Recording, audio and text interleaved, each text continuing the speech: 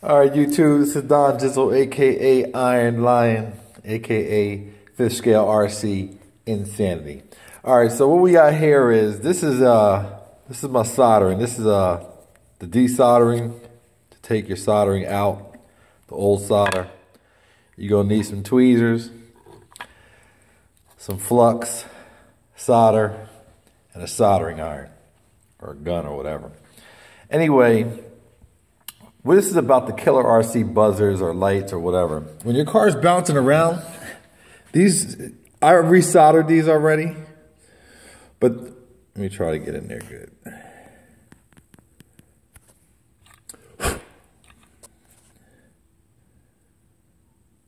All right, I resoldered these already, all right?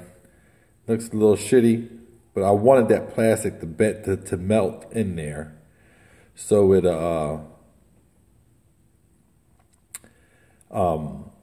so the whole wire will stick. These wires are real thin. They're real thin, okay? Here's my finger. Look how thin the wires are. I got some big ass fingers. But anyway, you want to solder them. Let me try to get this clear so you can see it.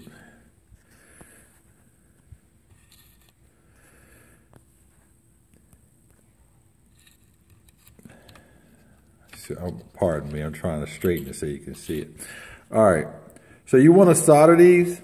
So where to, you know what I mean, if you know how to solder. If you don't know how to solder, watch some daggone YouTube videos. I can't get it where I want you to see it. Hold on a second. All right.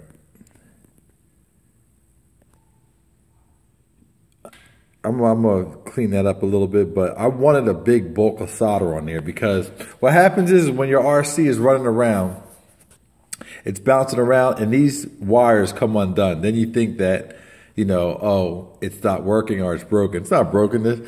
They're going to plug, the wire just came off because it's not soldered right, but I guess that's how they make money. So whatever. I resoldered them. And I'll show you how it goes down when it's resoldered. So give me a second, I'm gonna put the phone down and plug one in and show you. All right, so I got one plugged in. It wasn't working before, right? So I'll try to show you. This is what happens when you solder it correctly. Hear it beeping now? Okay, that beep wasn't happening before. He actually sent me another one. Thank you, Kent from Killer RC. But that one, I guess I didn't have it tied down, but it still shouldn't come apart.